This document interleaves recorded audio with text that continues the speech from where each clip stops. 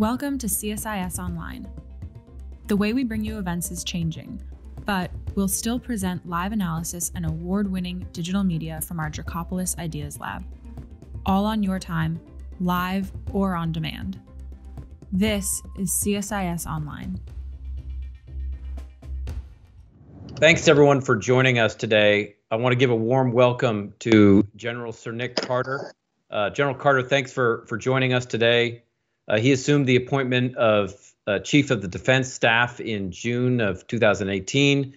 Prior to this, General Carter was the Chief General Staff, the professional head of the British Army. He's had tours of duty in Iraq as a brigade commander in 2003 and 2004, and then repeated tours where I encountered him in Afghanistan between 2002 and 2013. And for those who don't know or haven't been aware, also was instrumental in the concept of the Provincial Reconstruction Teams in Afghanistan, and then efforts to build the Afghan National Army. So thanks for your service, General Carter, and really appreciate you joining us today. No, it's great to be with you, Seth, and thanks for giving us the opportunity to describe what the UK is up to in military terms at the moment. Great. Well, I promised I wouldn't start off with a particularly difficult question, such as explaining to us the failed European Super League efforts in the UK, because many of us watch English football. But I did want to begin by talking about the US-UK special relationship. And the integrated review notes that the US will remain the UK's most important strategic ally and partner. So what I wanted to get from you is your perspective moving forward. How important is the UK-US military relationship?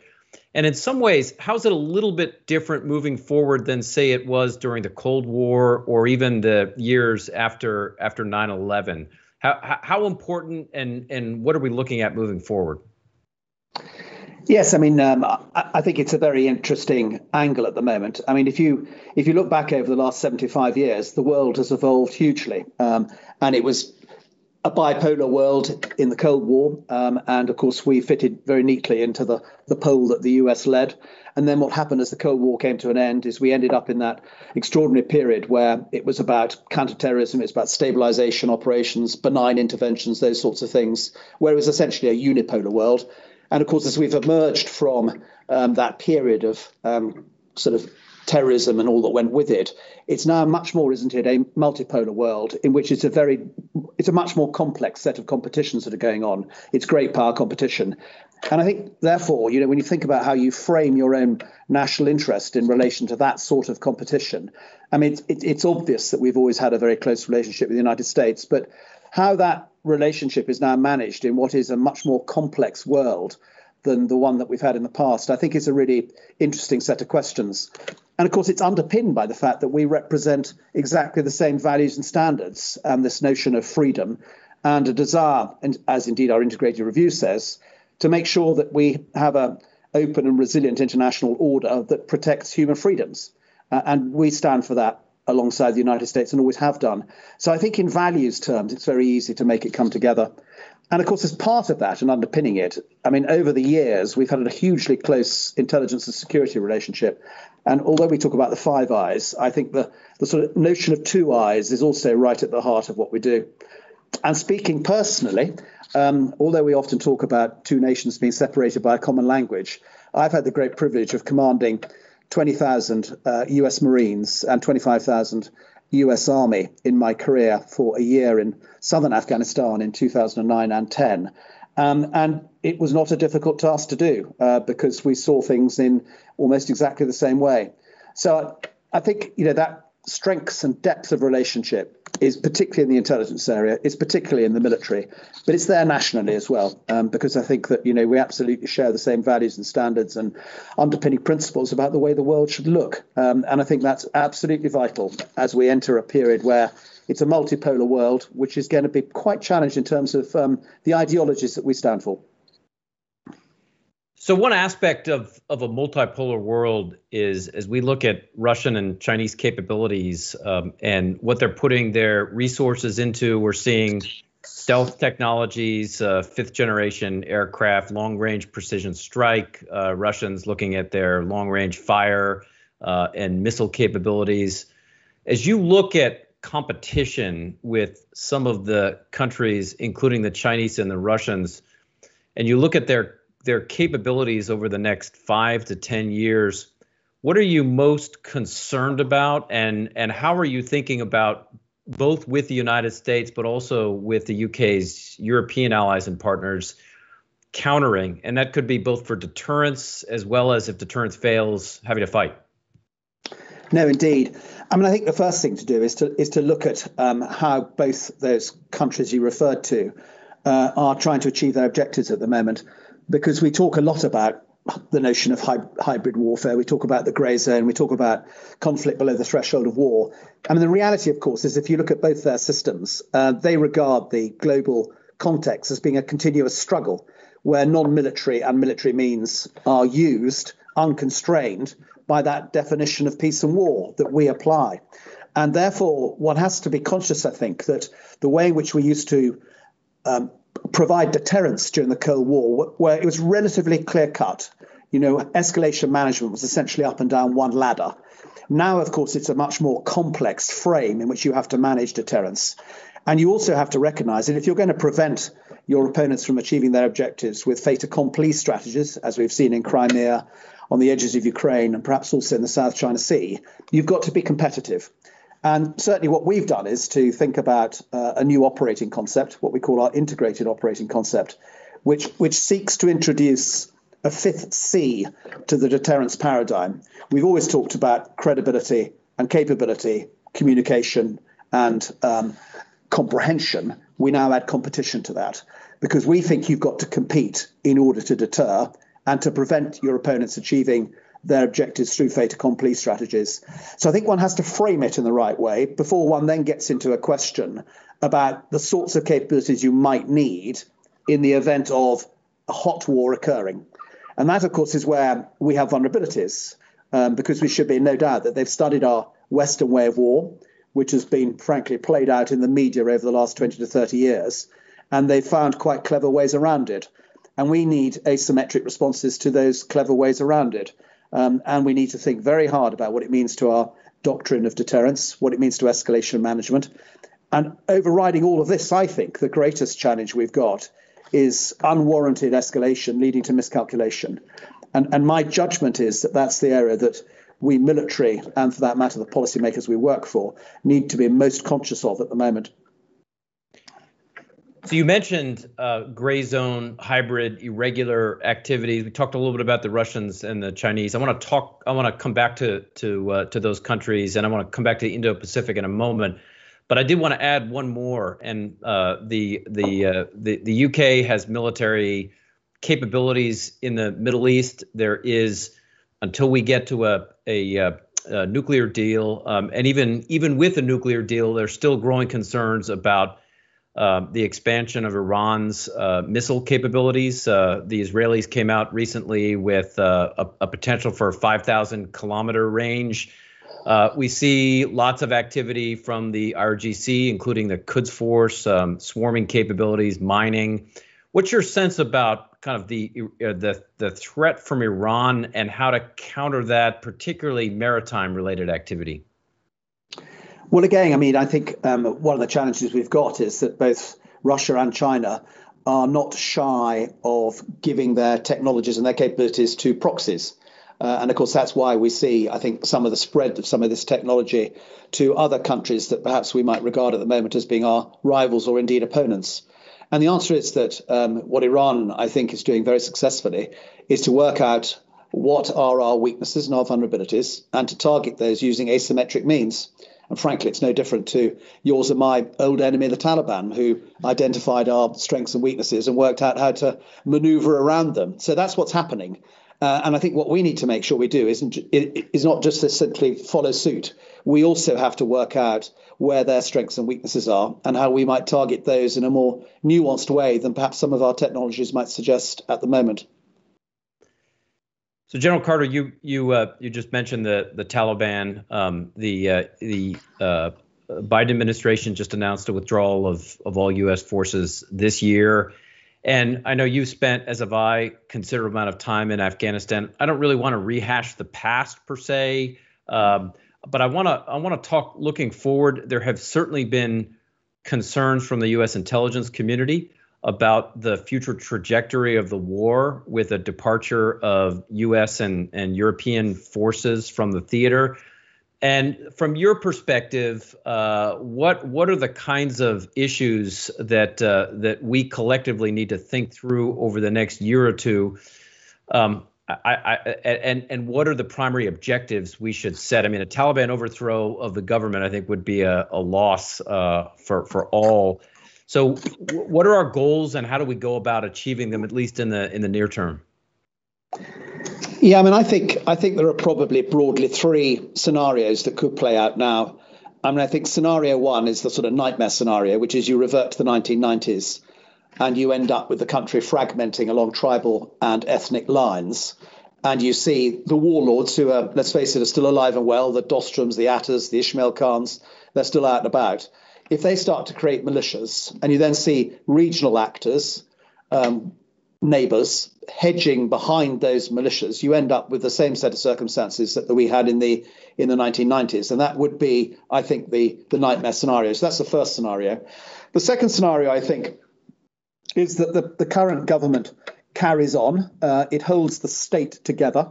The state institutions, particularly the security forces and the army, remain loyal to it. And it is able to retain sufficient control over the population centres to be able to be regarded as a legitimate and coherent government. And then the third scenario, which perhaps is a slightly more hopeful scenario, is that the second scenario leads to a conversation and you end up perhaps with the political wing of the Taliban recognizing that its center of gravity is its political legitimacy, and therefore it has to come to some sort of compromise with the existing government, and it ends up with an integrated government.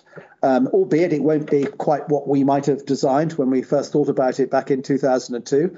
But on the other hand, it might be a country that we can regard as a legitimate country, which would embrace international influence and money and diplomatic presences and so on and so forth, and which we would hope perhaps might keep international terrorism out in the way that we fought for over the last 20 years. Now, the fact of the matter is that the second scenario could either go north to the first scenario or south to the second scenario. And whatever we might or might not think about the decision that's been made, it's changed the facts on the ground. And in changing the facts on the ground, there is now a moment, an opportunity perhaps, as well as a risk. And I think that if we can encourage the parties to seize the opportunity, then there's no reason to suppose that the third scenario couldn't play out. That's how I would see it. Now, of course, a lot of it depends upon, how you get to that point. A lot of it depends upon people taking risks. And I think, whether the existing Afghan government is prepared to take the risks to enable the third scenario to play out very much depends upon how they retain their confidence. And what we have to do as an international community, I think, is to try and underwrite that confidence in the Afghan state of today. And of course, the population who remain loyal to that state. And that's a trick we have to pull off as we look to the future and as we begin to extract from Afghanistan.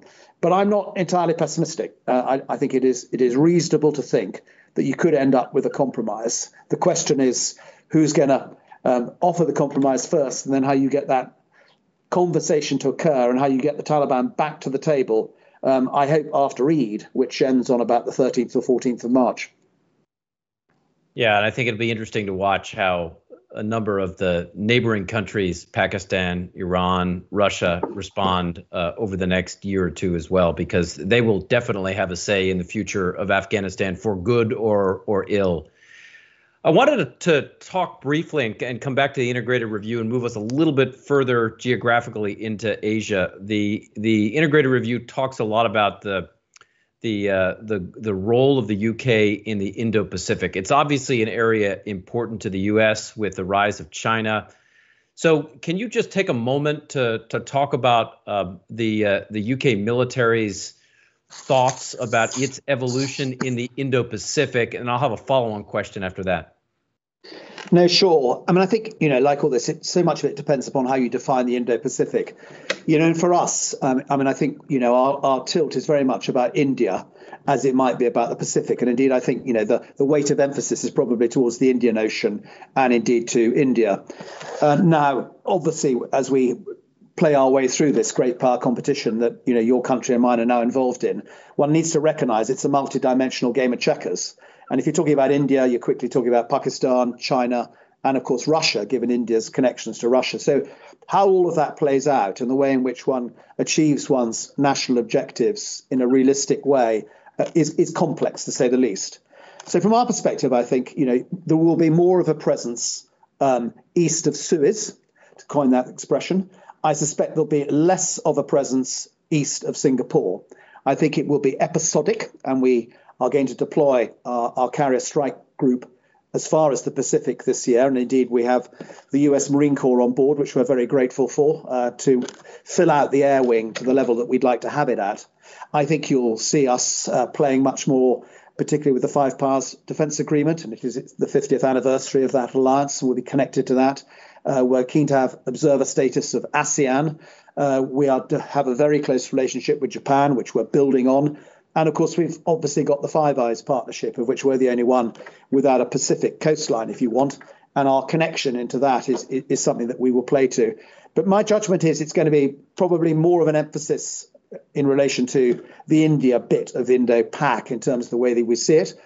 And the rest of it will be episodic, but it'll nonetheless happen. I think what's quite important, though, for us to reflect on is that one of the things that our integrated review did say is that we will reinforce our commitment to NATO and to European security. And what matters to the UK very much is the fact that the Euro-Atlantic area needs to be stable. And we have a very important role to play in that in relation to NATO. And clearly, with the United States having to tilt or pivot, as the word was used by President Obama, more towards the Pacific, that might well be that we play more of a complementary role in relation to the United States in other parts of the world, recognizing, of course, that the challenges that China presents and the threats that Russia present are global. And that doesn't necessarily mean that we all need, like bees around a honeypot, to gravitate to the Pacific Ocean. It might well be that we need to be thinking hard about vacuums in countries like Afghanistan or other countries in Africa or whatever else it might be. So it's a complex web, and we just need to be focused on what the competition looks like, and therefore how that plays into regions that might be more relevant to us than to others. So I wanted to talk about some of those regions. The U.S. is in the midst of its posture review. I suspect, based on where those conversations are going, there already has been a drawdown of U.S. forces from Africa. I suspect there will likely be a continuing withdrawal from some areas of the Middle East, at least in terms of numbers of forces on the ground. There probably will be an uptick in foreign military sales. But when it comes to the Middle East and Africa, the UK has discussed this concept of persistent engagement. And I guess the question is, you're talking about some pretty expansive areas. What does persistent engagement mean? And what are the kinds of threats that you're most concerned about in some of these areas? Yeah, I think if one goes back a step, I think both our countries will have learned, and we're hopefully applying some big lessons from the campaigns of Iraq and Afghanistan. And for me, one of the big lessons that I learned, particularly from Afghanistan, is if you don't have adequate insight and understanding before you arrive in a theatre of operations like that, you're going to make an awful lot of mistakes in terms of who you might think are your natural allies and bedfellows as you seek to try and stabilize the countries you're in. And of course, you need to understand the politics. And what we're really suggesting here is that if you can identify those areas that are of interest to you in regional and indeed in country terms, if you can, over a period of time, develop genuine insight and understanding, which takes you into culture as well, then there's a reasonable chance that you will be able to solve the problem before it becomes a problem. So that's part of it. The other part of it as well, of course, is that, we are conscious that if you create vacuums, they will be filled by your authoritarian rivals. And in partnering indigenous forces, probably against violent extremism as the most likely challenge, you are nonetheless building their capacity, creating relationships which, if you get your soft power right, will mean that the vacuum will not be created, and that what we stand for in the West will perhaps be espoused by that partner. So persistent engagement is also about that. It's a recognition that the global competition we're in, this stuff that's happening below the threshold of war, does mean that you need to avoid vacuums being created, and you need to make sure that you're filling them in a positive way. Now, you can't do that everywhere. Clearly one's going to have to prioritize. Clearly you're going to have to work with other partners. And I would expect us, for example, to play a complementary role to the French. You can see the French being busy in Francophile countries, and you could see us perhaps being busy in Anglophile countries, so that we're properly coordinated in the way we do what we do. So I think that's where we're coming from. I think what I would really emphasize, though, is this point about soft power, because both the United States and the United Kingdom, we are reference customers when it comes to training and education. And some of our institutions, whether it's West Point or in this country, Sandhurst or Dartmouth or Cranwell, these are world-class training and education institutions, which our Indigenous partners want to come and be trained in. And it's, quite revealing that probably last year or maybe 2 years ago, 3 out of the leaders in the GCC had been educated at Sandhurst. Now, that is soft power being wielded in the most effective way. And actually upping the ante on that and offering more opportunity for people to do that. And indeed, creating, as we've done in Afghanistan, a Sandhurst in the sand, where you can make that culture come to the country that you want to have as a partner. I think you're beginning to get the sort of soft power across, which, frankly, our authoritarian rivals are not able to deliver. Now, we can't compete with the weapons imports and exports that those countries are doing. We can't compete with the money that's available. But the soft power bit we definitely can compete with. So my judgment is that's what persistent engagement is about. It's about a nuanced approach to win the competition in great power terms, but also in parallel to get after that challenge, often of violent extremism, and what that stands for, by building and developing the capacity of your Indigenous partners in their countries and in their regions. There's another part of persistent engagement, which I wonder if you could weigh in on, which is the technological side of whether it's intelligence, surveillance, reconnaissance, the entire command and control backbone, the digital backbone for sensors. Where this raises a broader question is, and it's a subject as part of the joint review that's going on in the U.S. Where do you see warfare? And I don't just mean kinetic. There's an important soft power component. Where do you see warfare headed? I mean, there's a lot, even if you look at the Chinese, a lot of focus on directed energy weapons, swarming drones, artificial intelligence. Where do you see warfare going, and how do you put it all together into a system? How are you thinking through these kinds of issues? Yeah, I mean, I think we believe that the future is going to be about a competition between hiding and finding. And I think we feel that we've always talked about the two key principles of war that matter to us are economy of effort and concentration of force. And I think the irony of this competition between hiding and finding and the way in which the future battle space is evolving is that it may well be a weakness to concentrate force, because you may find that by generating mass at a single place, that what you actually do is you open yourself up to being found, and then by being smacked by these really quite sophisticated weapons that our opponents have now got. So I think one's got to think in a very different way about how you're going to fight on this battlefield. It's going to be a battlefield of dispersal. It's going to be a battlefield about hiding and finding, and then working out how you outmaneuver your opponent accordingly. But it's also going to be a battlefield that is going to be, let's face it, a system. It's not going to be about the industrial age of platforms that we grew up in. It's going to be about how you systemize things. And that's going to require a level of integration, what we call multi-domain integration. I think it's a bit like your Jazz C2 concept that you're talking about, which effectively means that the 5 parts together, the sum of them adds up to much more than the individual parts just linked together. And here we're talking in our 5-domain term about the new domains of cyber and space, and of course the traditional ones of maritime, land and air. And I think the holy grail for us as militaries is how you can do that horizontally but also vertically from the strategic level down to the tactical level. And if you can achieve the digital backbone that enables that to occur so that your effectors, your sensors and your deciders are all connected into that digital backbone in the way that, let's face it, the outside world is managed with iPhone, then I think you're beginning to get yourself into a position where you might be able to outmaneuver your opponents. And we talk a lot about the sort of future characteristics of the capabilities that we're likely to want in this battle space. We think first and foremost they're going to be smaller and faster capabilities to avoid detection. We think we're probably going to reduce reduced physical protection for increased mobility, which falls out of the second one. We think we'll rely more heavily on low observable and stealth technologies. We think we will increasingly use electronic warfare and passive deception measures.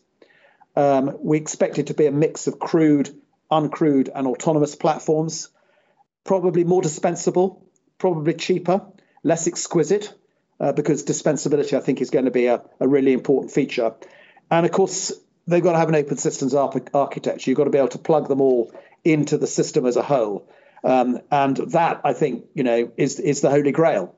And that's one of the reasons why our modernization program includes a huge amount of experimentation with outside influences, industrial partners, but also allies, to try and pull together the acme of what that looks like. Because let's face it, it's going to affect the way we do acquisition. It's going to affect the way that we think about setting requirements. It's going to require a complete change in culture to be able to get the right mix of the information technologies necessary to be able to deliver this.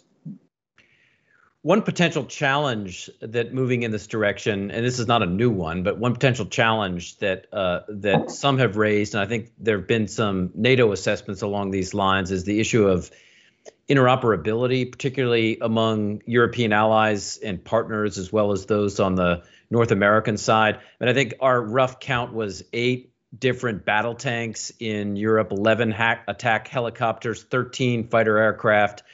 And then when you start getting into ISR platforms and others, there are multiple different types of systems and platforms. So how big of a challenge for multilateral operations is it in this kind of environment that you've just laid out to operate with allies and partners, and how do we start to fix some of the interoperability challenges that are likely to come down the road?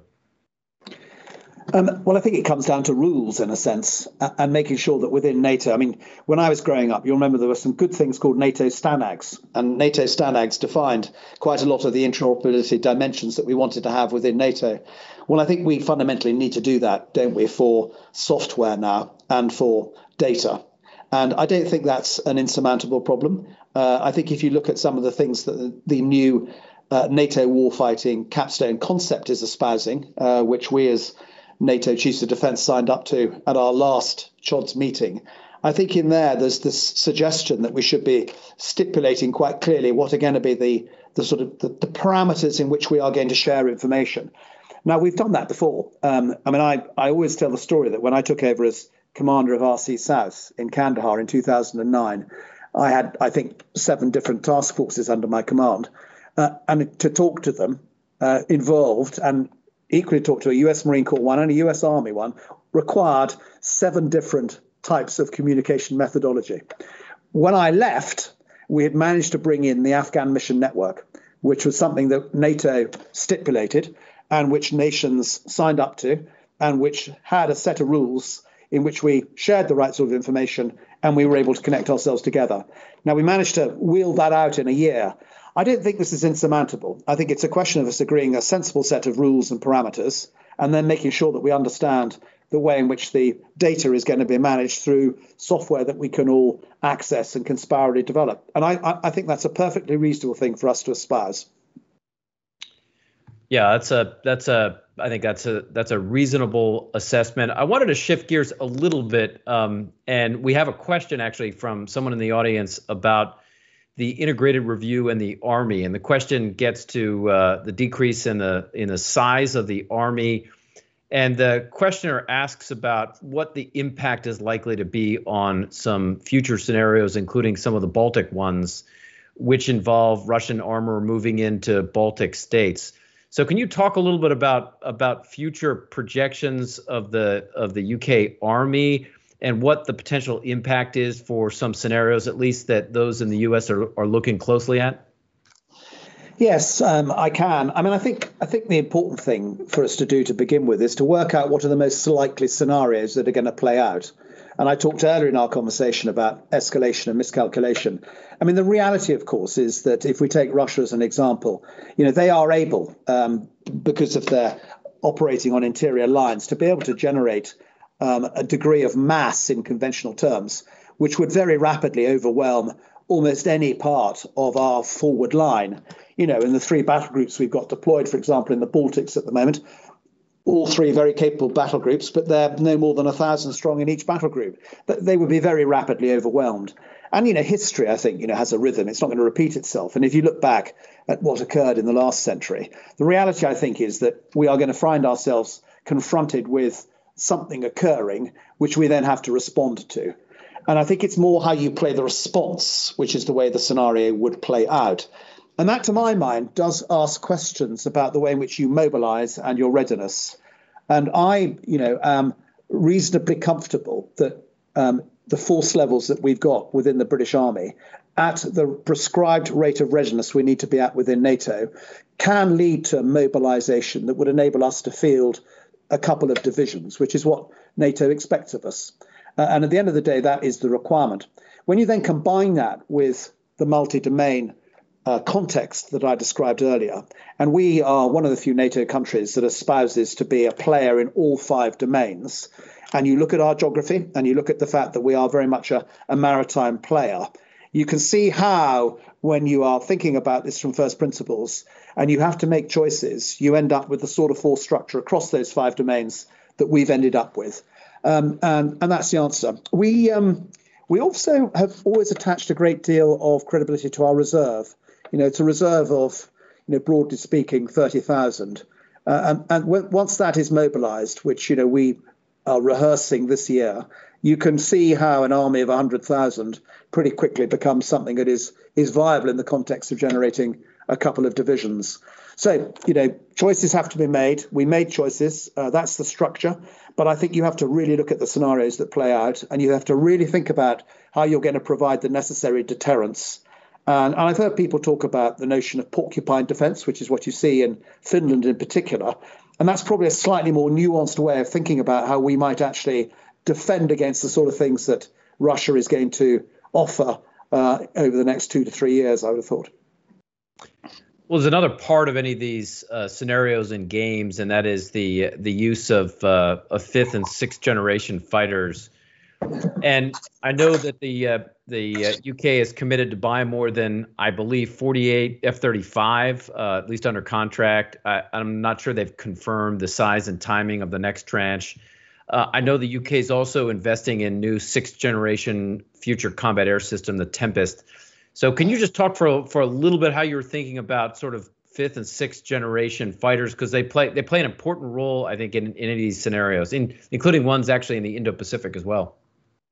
No, indeed. We're now fielding the F-35 on our carrier, and when the carrier deploys to the Mediterranean, then onwards through the Indian Ocean to the Pacific during the course of this year, it will take with it our jets as well as US Marine Corps jets. And we're discovering that this is an extraordinary capability. It's a capability that's certainly got limitations in terms of range and reach, but nonetheless, it is an extraordinary capability. And our judgment is that, with the UK being back in the carrier business, we will need probably over the course of the next decade to get rather more F-35s than we've currently got in the armory. I mean, I think it will probably end up having to think hard about how we get to a figure of well over 70 in order to be able to sustain our carrier capability out to sort of 2060, which is what it's designed to do. But we also recognise that the Typhoon, which is the 4th generation aircraft we've got in service at the moment, that is going to come out of service increasingly by 2040, and we need to replace it with something. But we are looking at this in a slightly different way for it being a like-for-like replacement in sixth-generation terms. What we're actually looking for is a system, and the system will be a mix of, I suspect, crewed and uncrewed aircraft, although at the moment, the emphasis of our program is very much on the uncrewed aspect of it. So we're looking, for example, at a couple of uncrewed complementary capabilities alongside what might be an aircraft with a man in it. And that is, first of all, what we are calling Alvina, which is a disposable swarming drone that can be controlled by the man in the loop at the center of the system.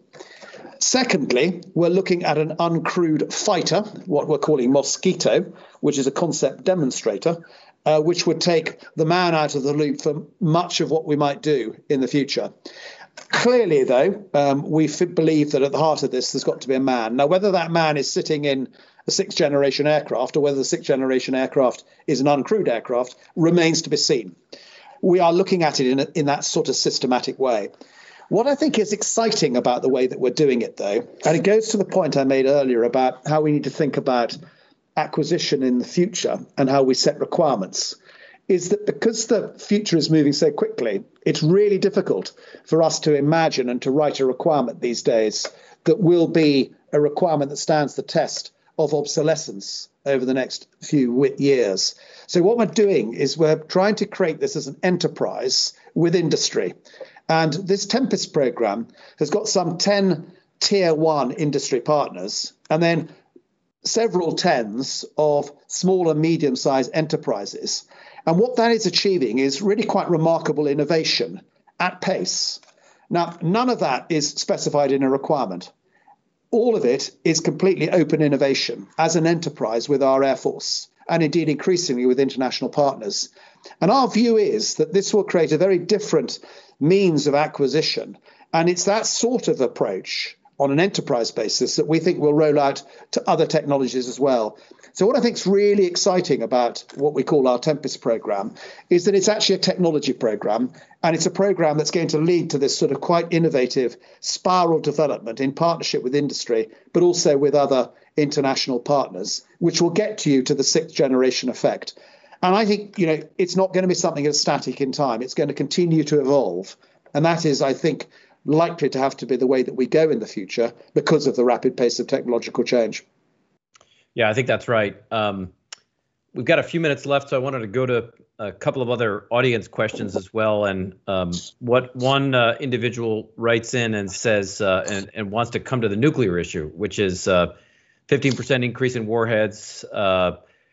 And it's a two-part question. And the first one is, does this cut against the letter or at least the spirit of the NPT, what the UK has done? And the second question is, what technologies does the Ministry of Defense believe could meet the threshold? Happy to expound a little bit more on that, but the two-part questions on the nuclear side.